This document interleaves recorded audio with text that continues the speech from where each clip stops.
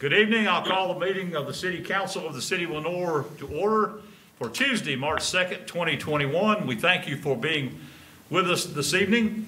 As normally, we do have people here in the council chambers, and we have people that are with us on virtual call. So I'm going to call at this point, before we get started, I'm going to call the roll, make sure we know who is with us.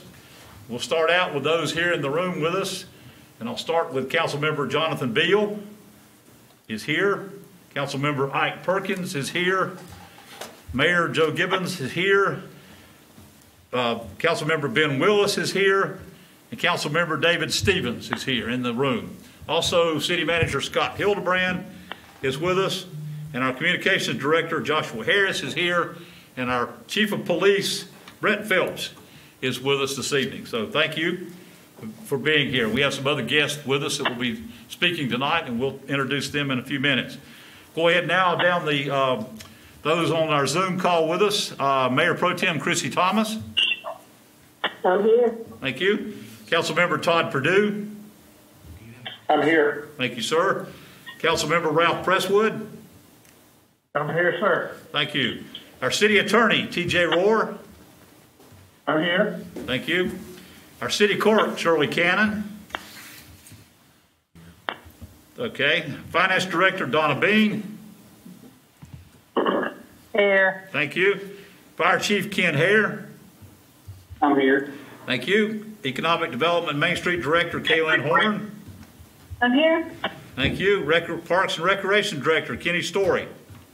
I'm here. Our Public Utilities Director Radford Thomas. Here. Planning Director Jenny Willock. I'm here. Thank you. And our Public Works Director Jared Wright. I'm here. Thank you. Is someone from the news topic with us this evening? Kara. Thank you. Kara's with us. Welcome, Kara. Okay. Did I leave anybody out? Thank you. Okay. We will move on then. As we normally do, we'll start with a moment of silence. We'll remain standing for our Pledge of Allegiance. As we go to that time, please continue to keep all of our healthcare workers, doctors, nurses, our frontline workers, those that are dealing every day with this COVID pandemic that we've been going through, our vaccine clinic people and all they're doing to bring us up on where we want to be on this as soon as we can. Thank you for all that you're doing. We keep you in our thoughts and prayers. Of course, our teachers and all those in our school system, thank you for all you're doing on that, and all the leaders around the state and the country for what you're trying to do to put us through this. So thank you all. We'll keep you in our thoughts and prayers as we move forward. Anyone else that anybody know on that we need to keep in our thoughts and prayers before we go to that time?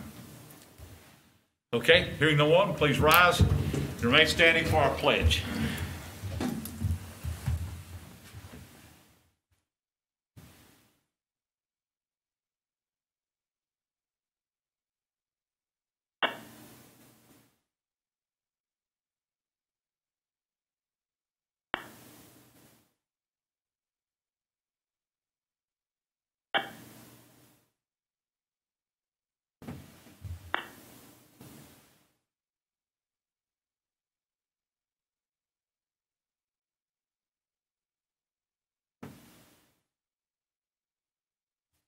Thank you. We salute the flag. I pledge allegiance to the flag of the United States of America and to the republic for which it stands, one nation, under God, indivisible, with liberty and justice for all. Thank you. We'll get started tonight. We do not have matters scheduled for a public hearing this evening, so we'll move into our consent agenda items, which consist of minutes of our City Council meeting for Tuesday, February 16th, 2021. Item B would be an agreement. This is a grant contract number RTP 2021-9792. This is for a recreational trails program grant through the North Carolina Department of Cultural and Natural Resources. This agreement, as I stated, the number between the City of Lenoir and the North Carolina Department of Cultural and Natural Resources for the purpose of accepting grant funding in the amount of $250,000 for the City OVN HT Greenway Link project. And item C is a budget amendment. This is for Craftmaster Furniture. Approval of this amendment in the amount of $500,000 for the building reuse grant for Craftmaster Furniture in order to allow for the receipt and expenditure of these funds. That is our consent agenda items A through C. If anyone would like to discuss any of those, if not, I will entertain a motion concerning those. Mr. Mayor, I'd like to make a motion to accept the consent agenda items A through C as presented. I have a motion from Councilmember Stevens to accept the consent agenda items A, B, and C as presented. Is there any other questions or thoughts? If not, I'll call for the question. All in favor, please say aye. Aye. And on Zoom? Aye. Aye. Thank you. That carries unanimously. Thank you very much. Okay, we'll move on then. It's a time on our agenda for any requests and petitions of any citizens. If there's any citizens who would like to address us tonight, we would entertain that at this time. If you will, come to the podium and give us your name and address, if you will. Wayne Douglas. I own the residential property at 308 Ridge Street. Okay? Thank you, Mr. Douglas. I have some more reading for all of you. Okay?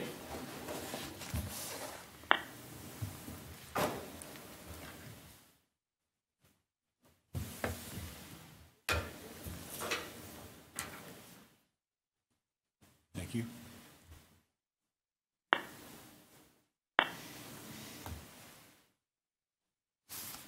Thank you, sir.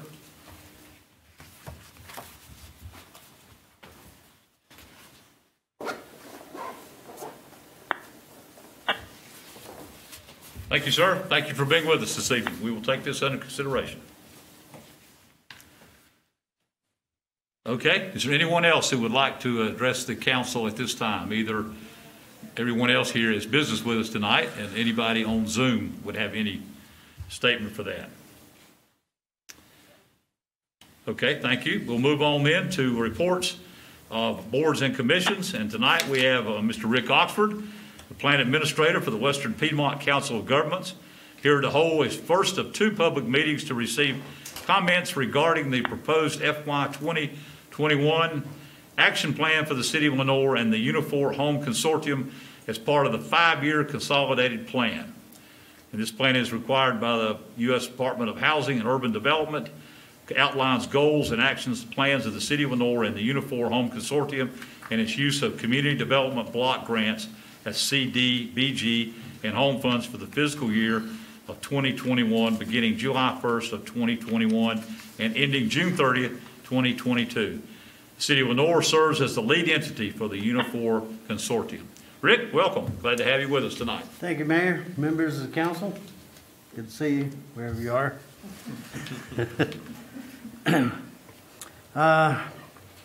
The City of Lenoir has entitlement status by HUD and receives CDBG funds for carrying out community development activities as described in the consolidated plan. The Unifor Consortium is comprised of 28 member local governments within and including Alexander, Burke, Caldwell, and Catawba counties. City of Lenoir, as the mayor said, serves as the lead entity for the Unifor Consortium. And the Unifor Consortium receives entitlement funds and has entitlement status from HUD. And will receive home funds for carrying out affordable housing activities as described by the consolidated plan. So each year we do an action plan. Last year we did the consolidated plan, and it's a 5-year plan, and then we do an action plan each subsequent year. So this will be the action plan for 2021. And I just received the allocation amounts that HUD will provide the city. That is, unless they change it. And they did change it last year. So it looks like the city will receive $161,762 in CDBG funds. And the Unifor Consortium will receive $1,154,095 in home funds. So let me talk about CDBG first. We've been using our present CDBG allocation for work on the Greenway with Jared, and also with work on the old Lenoir High School with Kenny, and those projects are moving along. We anticipate that this year's money we will continue on with our last project, which was the old Lenoir High School. We've still got work to do there. So that's where the CDBG money will more than likely be spent. We've also received CDBG CV money, which coronavirus funds, and the city has contracted with Yokefellow to spend those funds in providing water and sewer relief to City of Lenoir residents, and also for rent slash mortgage relief for City of Lenoir residents.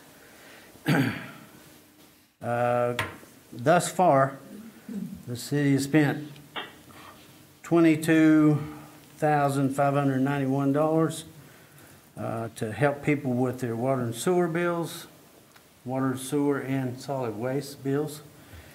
And that's assisted 94 households, covering a total of 390 months, so we can pay for so many months that people are behind, and that's assisted 234 individuals.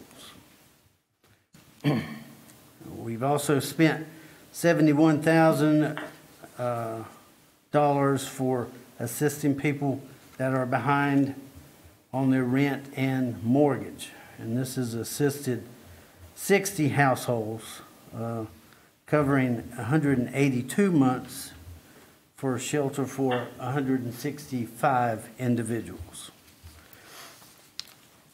So that portion is moving along well.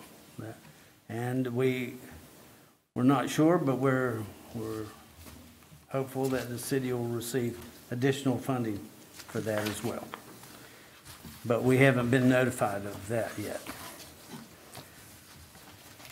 The home program covers 4 counties, and let me just give you a little highlight of what we've done since the program started, okay? So the program started in 1995. We brought all 28 local governments in the region together. We chose the City of Lenoir to be the lead entity, or they volunteered. I'm not sure what it was, but they've done it. We couldn't ask for a better partner in that. We've provided grants under the Home Investment Partnership Act through the U.S. Housing and Urban Development, HUD, and a total of $24 million, $24.6 million has been allocated, and more than $5.2 million in program income has been received. So we help people through loans, we help multifamily developers through loans, and then they pay us back some, and so then we recycle that money as well. So the purpose of the Unifor Consortium is to plan and carry out regional housing activities to benefit low to moderate income beneficiaries. In the past, down payment assistance for first-time homebuyers has been our #1 activity. And since the program's inception, we've helped approximately 3,000 first-time homebuyers throughout the region. The program has used $18.5 million in down payment assistance funds to leverage more than $250 million toward the purchase of homes. Another program that or another activity that the home program does is it provides funds to community housing development organizations, CHODOs, These are nonprofit organizations that do housing-related activities to benefit low to moderate income families. Examples would be Habitats or Blue Ridge Community Action or Family Care Center. Over the years, we've done a lot of different nonprofits or assisted a lot of different nonprofits. Since the program's inception, we've allocated over $5 million to 14 different organizations. We also assist multifamily housing developers, such as the one at the beginning of the Abington Road, Arbor Glen. Those developers seek low-income housing tax credit loans from the North Carolina Housing Finance Agency, and they will come to us and they'll ask for a letter of commitment, local commitment, that they show as part of their application, which makes their application more attractive to the Housing Finance Agency. So we're a little piece of the big financial package. It might be a $8 million, $9 million project, and we provide $300,000. So,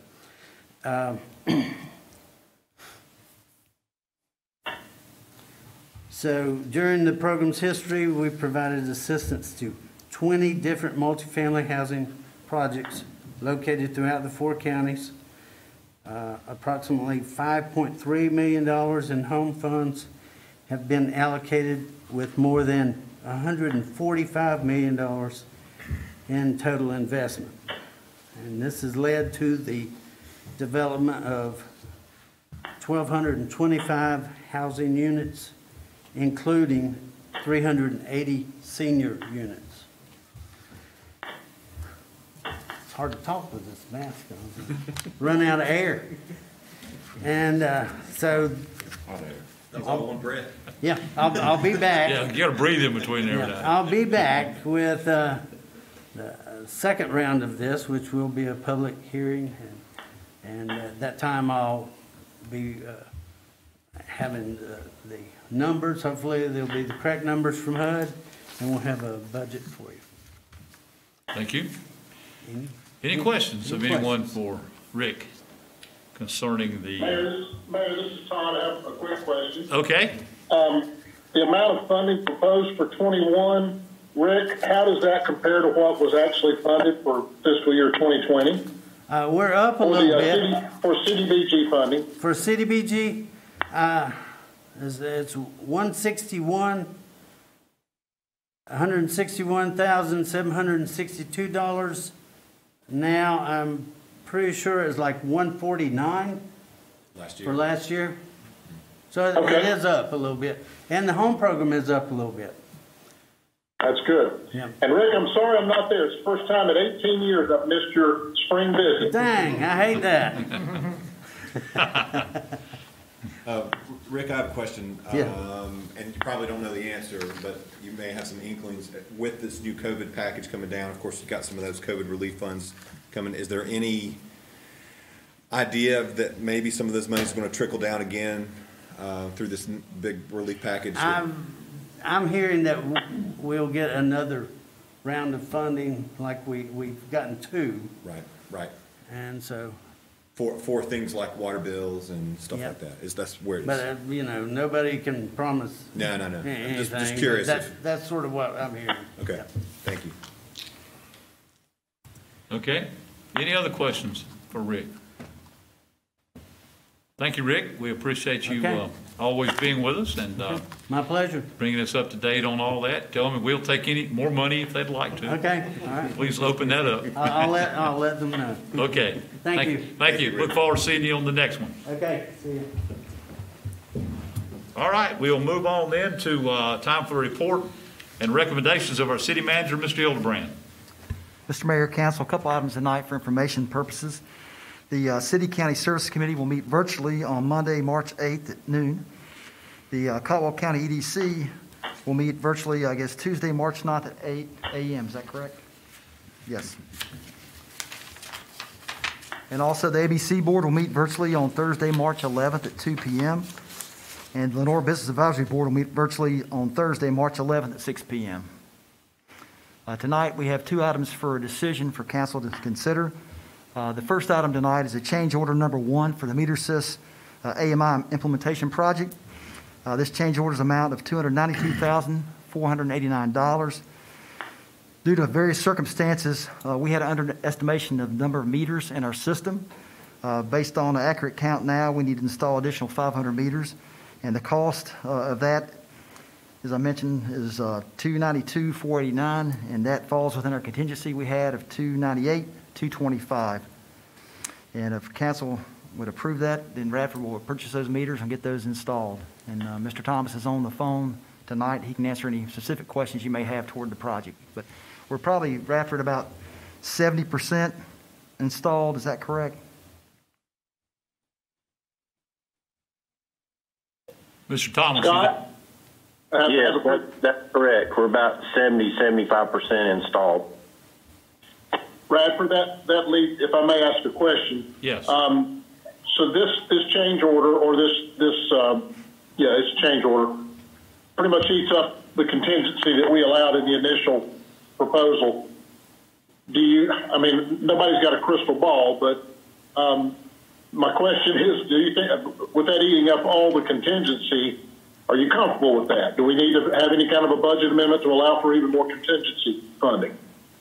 Yeah, that's a good question. I appreciate that. I don't think so. I feel like at this point, this should pretty well cover the things that we need to purchase through the agreement. I don't see that we need to, but as you said, we don't have a crystal ball. But I really don't anticipate having to come back and ask for any additional funds. I surely hope not, and we're gonna work on that. We've done a few things to cost saving measures too that should speed up the project, but also save us a little bit of money.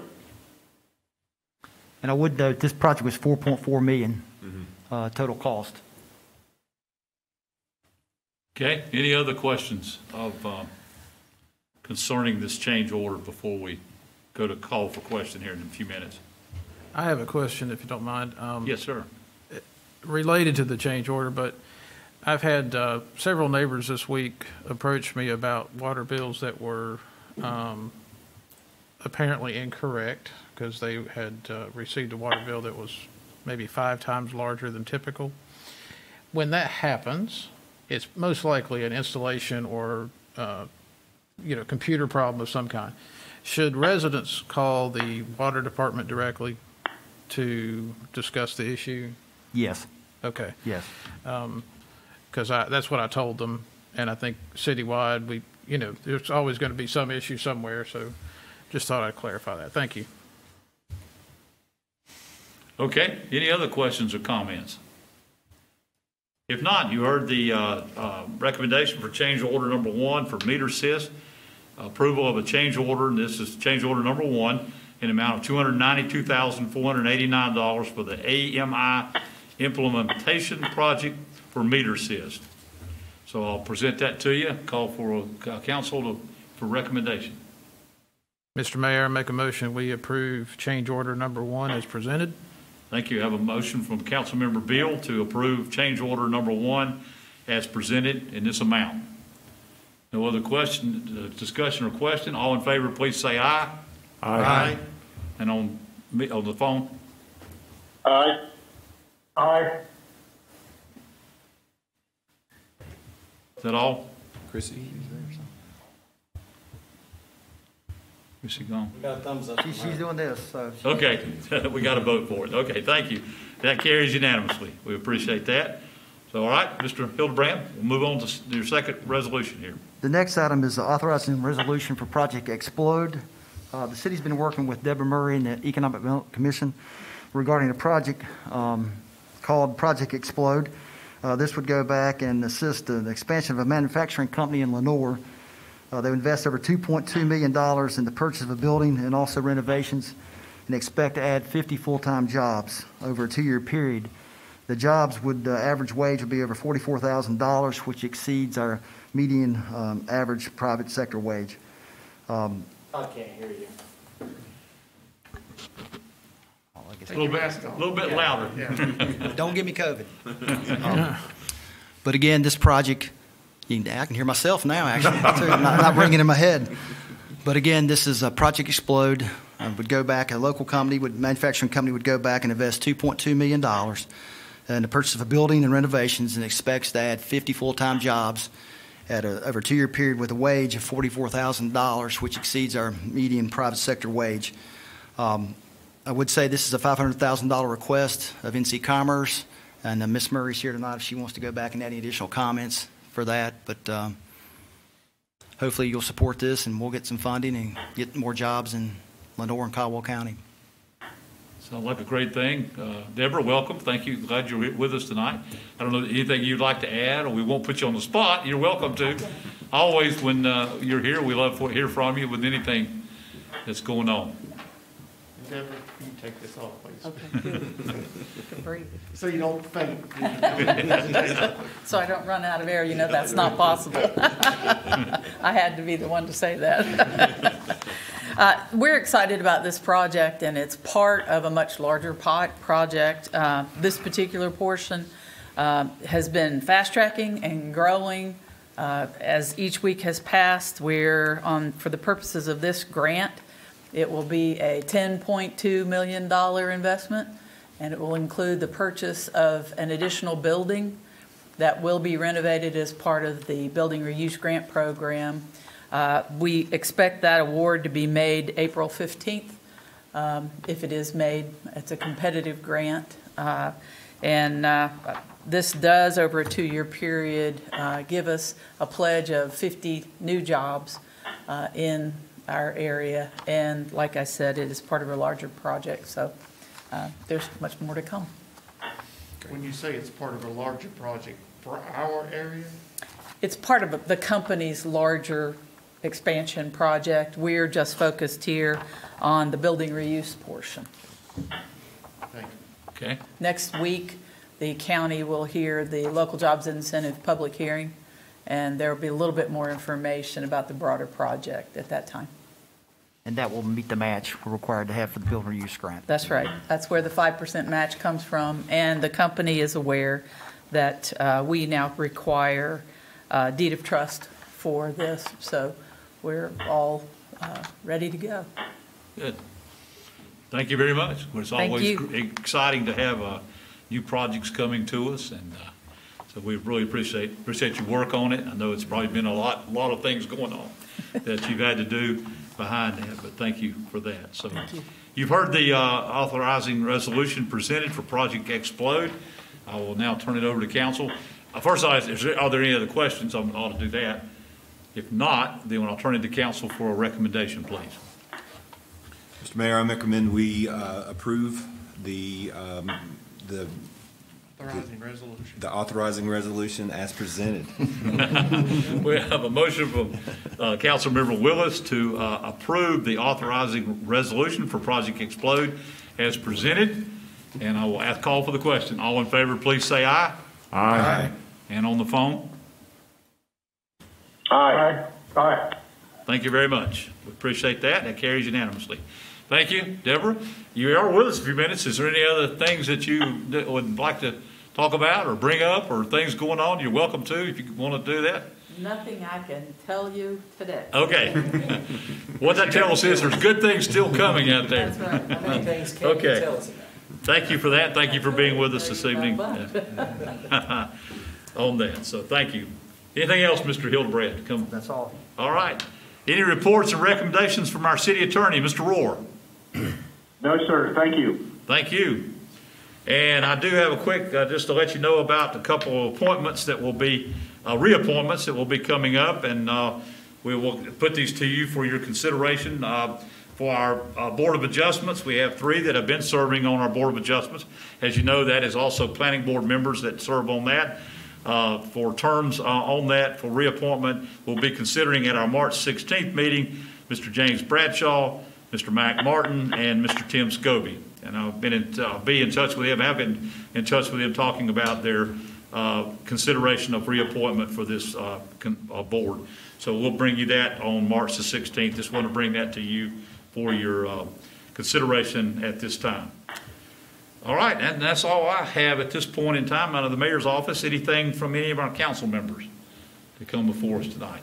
Mr. Mayor, Yes. real quickly, I'd like to say that in regards to the fire that we had last week at Whitnall, that we really should thank the other fire stations, fire departments in the county that backfilled our stations and came out as mutual aid to help on that fire. Also our police and our public works and our water department, because all those folks helped out make that situation, have a really good outcome. But that was one example of how this whole county comes together at the right times. And also all of our departments within the city are so critical when things like that happen. Without the water department being on the spot, the fire department would have a tough time. So I'd just like to say thank you, and I think I can speak for everybody. And Chief Hare, we appreciate you guys and appreciate how well you work with all the other departments. Thank you very much, Councilmember Beal. We appreciate that as usual. They did a wonderful job. I've talked with Chief Hare about it and some others, and there's been some great comments from those who were involved with the buildings out there, thanking them for things that they did. I even understand they saved some appointment books for the people in the beauty salon to keep. That would certainly keep them at least knowing what their appointments are as they move forward. So we appreciate that, and all of y'all that were involved on that, we certainly appreciate it. Chief Hare, anything you would like to add while we have it? Absolutely. Just want to reiterate what Councilman Bell said is huge thank you to our staff citywide. Our firefighters have done a wonderful job making sure that some of that building is still intact. Like I said, we had pretty much almost all the departments from the city, Public Works, Public Utilities, PD, Caldwell County Sheriff's Department was there. We actually had Hudson Fire, North Pittsburgh Fire, and Gamble Fire come to the scene, and then Kings Creek and Valmead and some of those backfilled our stations because pretty much all our staff was tied up for about the next 7 hours. So a huge thank you to all involved. Actually got the Caldwell County Emergency Management come and actually help suppress some fire. So it was all around good effort to the whole county, but especially our city staff. A huge thank you to all them and the support we get from the council and Mr. Hildebrand for letting us do our jobs and getting us the right equipment to do that with. Certainly do appreciate that from all our staff. Thank you. We appreciate it. Appreciate all you do and all of our staff for how you work together. It's definitely part of what we preach every day in service beyond measure and working together to make things happen in the best way. So thank you for that. Any other department heads, do you have anything that you might want to bring up? Any announcements quickly before we adjourn here in the next 5 or 6 minutes? All right, I'm not hearing anybody, so we'll keep you posted on all the things that are going on. Thank you again for being with us tonight. And if nothing else to come before us, we stand adjourned.